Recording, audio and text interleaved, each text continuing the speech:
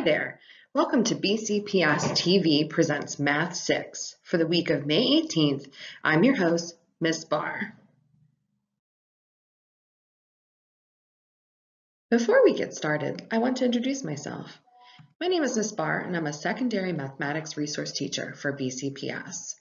I'm married to my wonderful husband, Scott, who is a machinist for the DC Metro. I'm also a bonus mom to Bruce, a 7th grader at Arbutus Middle, a bonus mom to Charlie, a 3rd grader at Arbutus Elementary, and a mom to Kevin, a rambunctious and energetic 3.5-year-old. Together, we love pizza, movies, baseball, and the outdoors. This week, we will be rounding out the Unit 6 geometry and focusing on 3-dimensional shapes. Our 2 objectives for this week are as follows. First, students will identify nets and use nets to find surface area of the solids.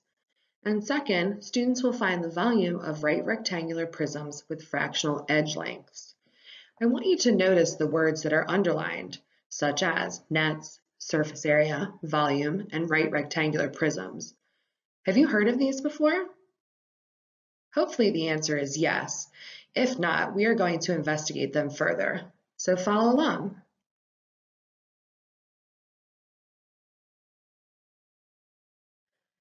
Okay, friends, we're going to get our brains thinking about some mathematics. I want you to look at the gifts on the page labeled A, B, and C. Which gift do you believe will need the most wrapping paper? Explain how you know. I'll give you a moment to think about that.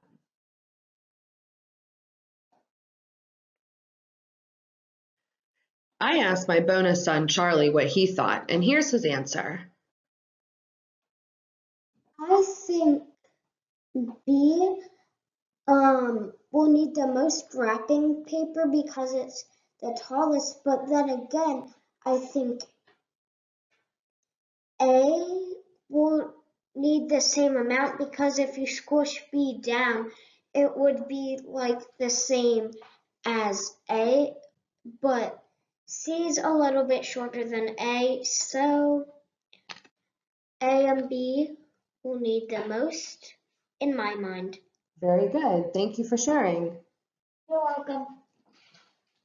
If you had the same answer as Charlie, then great job. If you had a different answer, then also great job. We're going to investigate the concept of wrapping paper as we continue throughout this lesson, so stay tuned. So one of the vocabulary words from our objective was net. What is a net? Well, a net is an arrangement of 2-dimensional figures that can be folded to form a polyhedron. If you look at the images to the right and below, you will see several nets that when, let's say, you drew them on a piece of paper, cut them out, and then folded them together, they would make 3-dimensional shapes, such as prisms, pyramids, and cubes.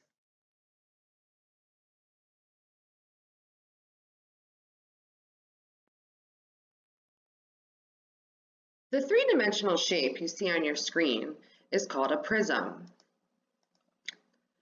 Watch as I unfold the prism to display the net.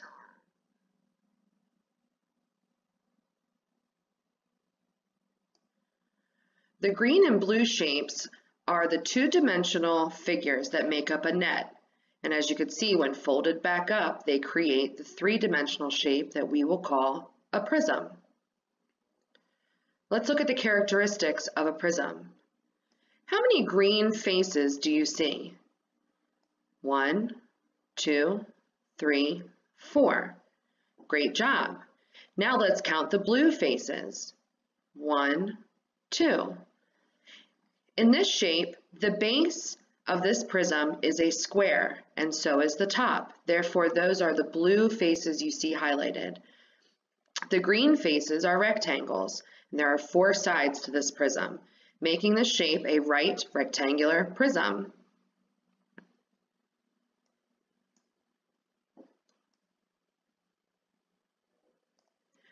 The 3-dimensional shape you see on your screen now may look familiar. This is a cube. Watch as I open the net.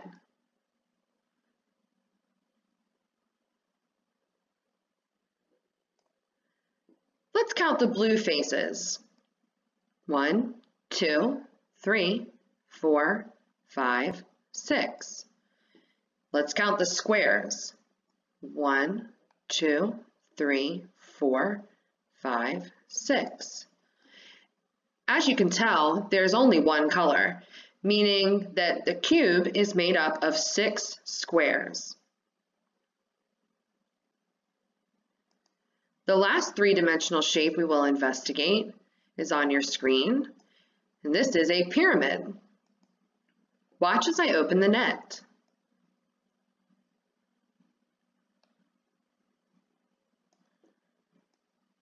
How many triangular faces do you see? 1, 2, 3, 4. Those are in red. Now let's count the square faces highlighted in blue. There's just one. The base of this pyramid is a square, and the sides, or the faces, are triangles. Watch one more time as I close the net to the pyramid to see where they connect at the top.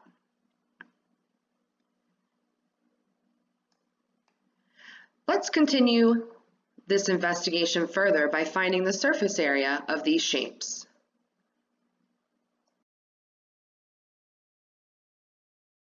Another vocabulary word from our objective was surface area. The surface area is the sum of all areas of the faces or surfaces of a three-dimensional figure. Remember that sum means to add. There's an example to the right, and we'll get in more depth later. However, I want you to reflect back to the wrapping paper question. The amount of wrapping paper needed to cover a gift would be the surface area.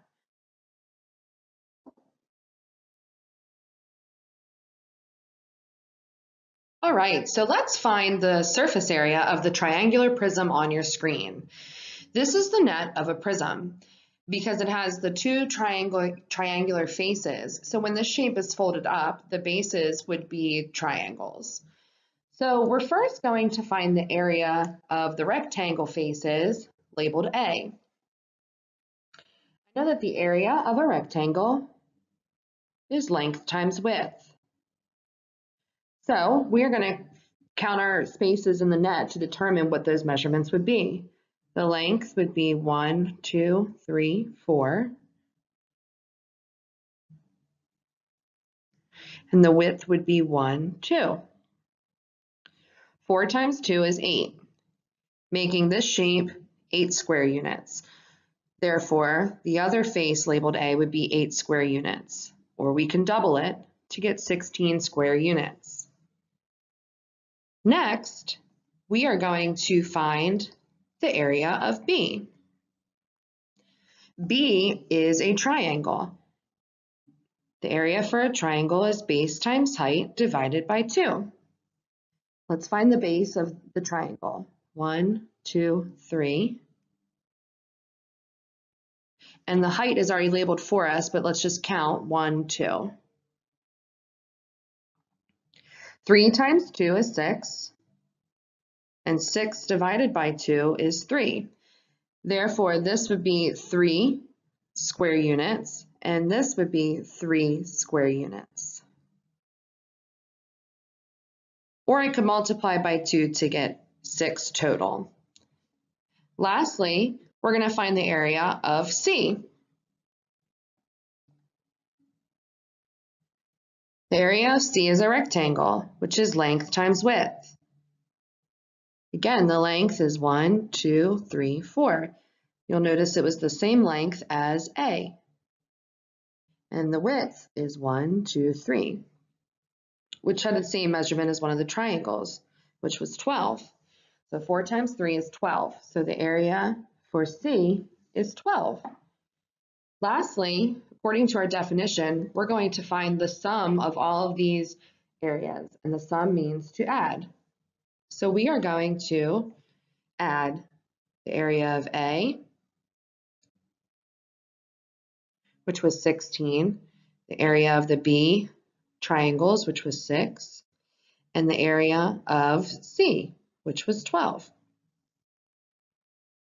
So 16 plus 6 plus 12 is 34 square units. And that is how we find the surface area of the prism on your screen. Let's continue.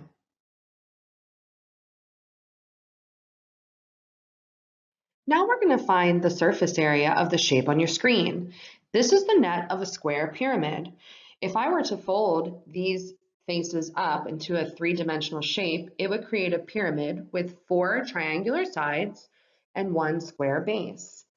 First, we're going to find the area of each triangle.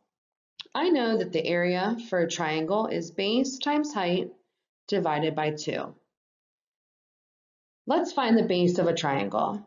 1, 2, 3, 4. Now let's find the height. 1, 2, 3, 4, 5. I have 4 times 5 divided by 2. 4 times 5 is 20, and 20 divided by 2 is 10. Now that means that this triangle is 10. What it also means is this one is 10, this one is 10, and this one is 10, which is why next to area of a triangle, it has times 4, because I can multiply it by 4 or add them all up to get 40. And that's the area of all of the triangles together. Now, we're going to find the area of the square base. I know that the area for a square is side times side or length times width. And let's count those sides. 1, 2, 3, 4. And 1, 2, 3, 4. So the area of the square base is 4 times 4, which is 16. Lastly, we are going to add up all of the areas of those shapes to find our surface area. So,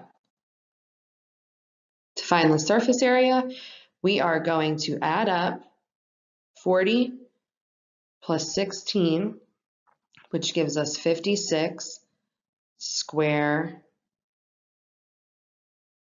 units. So the surface area of this square pyramid is 56 square units. Great job.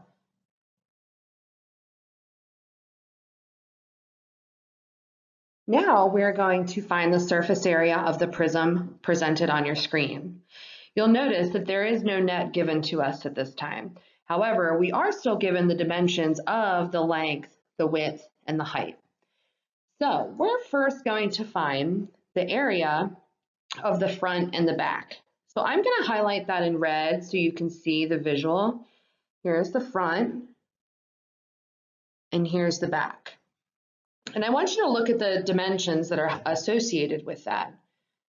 So I know that since this is a prism, and this is clearly a rectangular prism since it looks like a box and all the faces are rectangles, that we are going to use this formula here.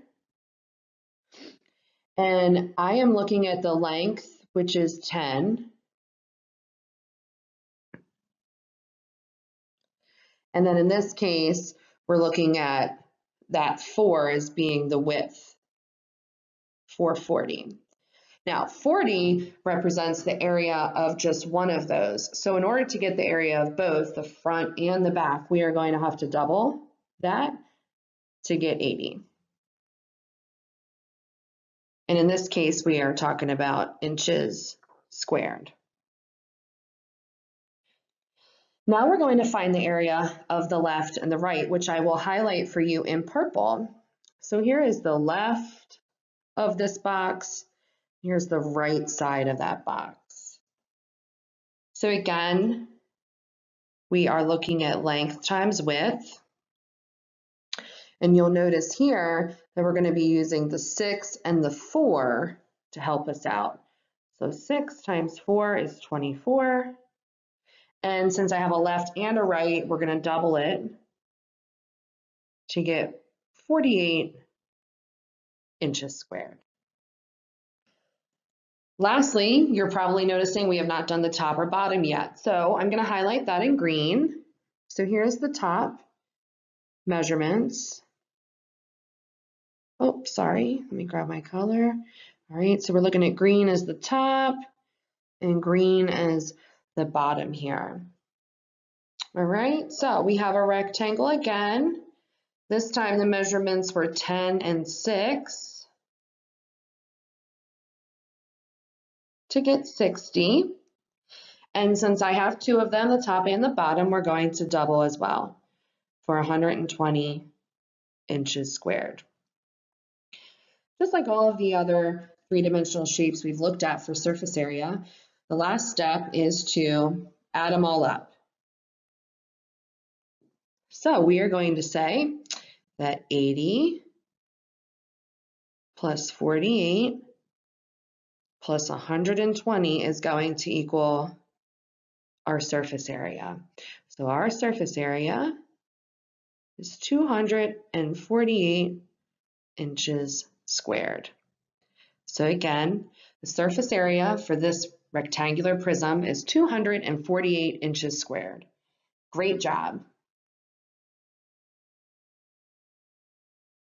Now it's your turn to show what you know about nets and surface area. And remember, I believe in you.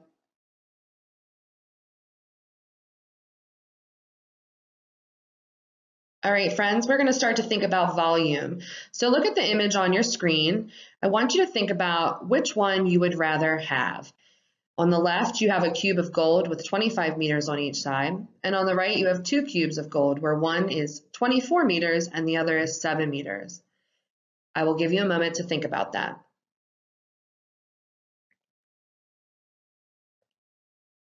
First, I asked my bonus son, Bruce, his answer, and we had some technical difficulties. So now I brought in my husband, Scott, and here is his response.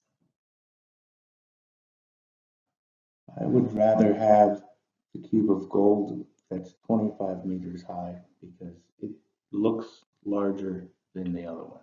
And obviously you'd rather have more gold, right? Yes. All right, thank you for sharing.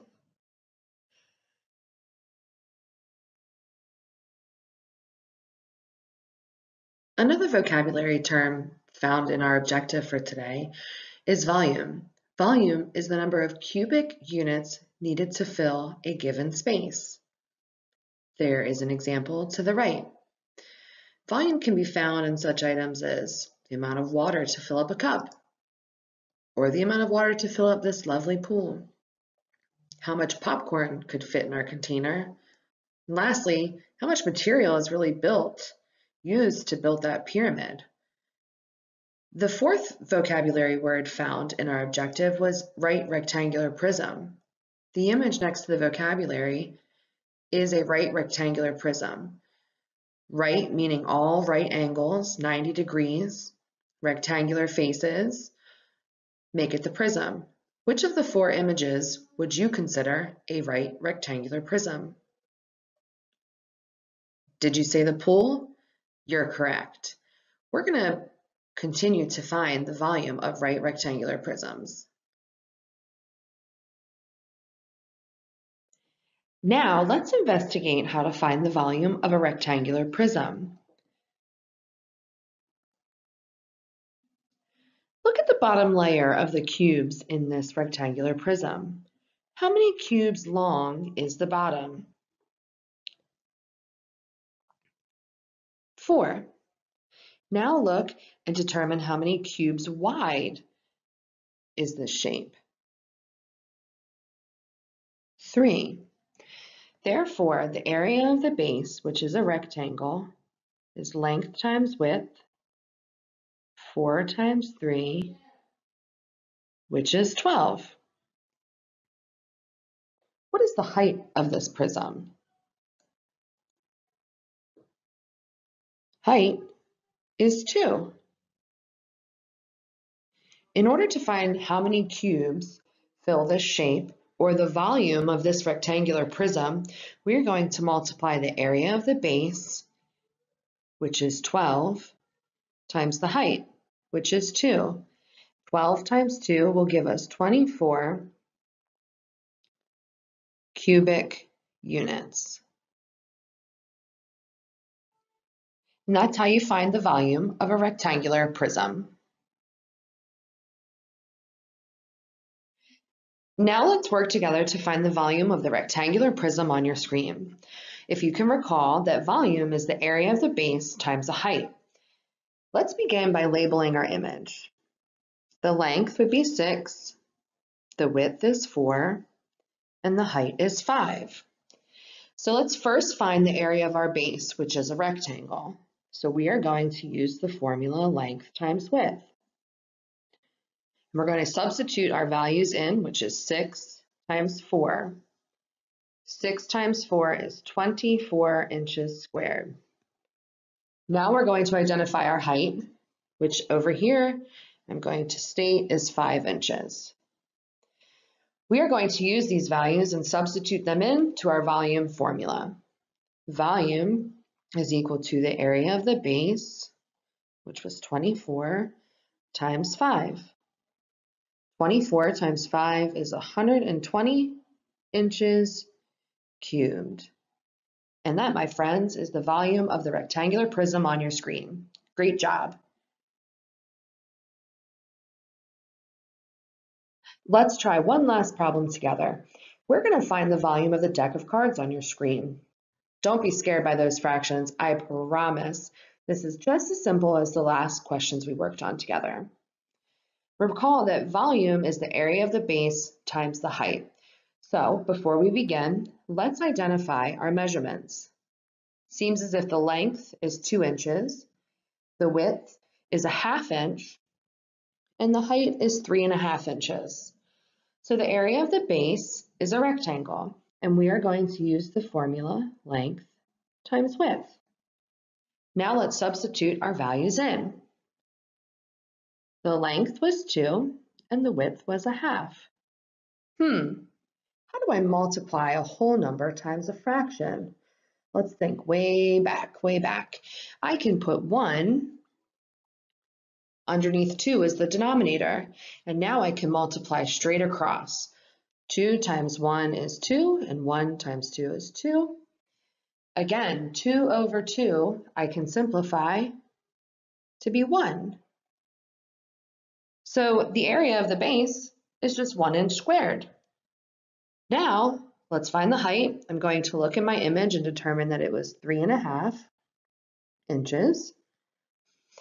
And we're going to substitute those values into our formula.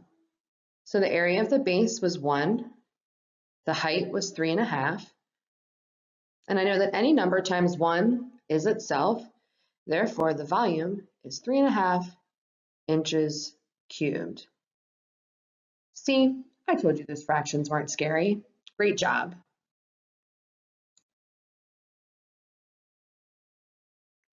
Now it's time to show what you know about volume. Remember, you got this.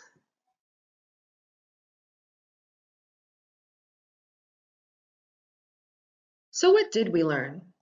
Let's reflect back to our outcomes for today. First, students will identify nets and use nets to find the surface area of a solid. Second, students will find the volume of right rectangular prisms with fractional edge lengths. I'm going to give you a moment to self-reflect on these two objectives. If you feel anything less than confident, please remember to reach out to your teacher during virtual office hours or the class meeting. I'm sure they would love to hear from you.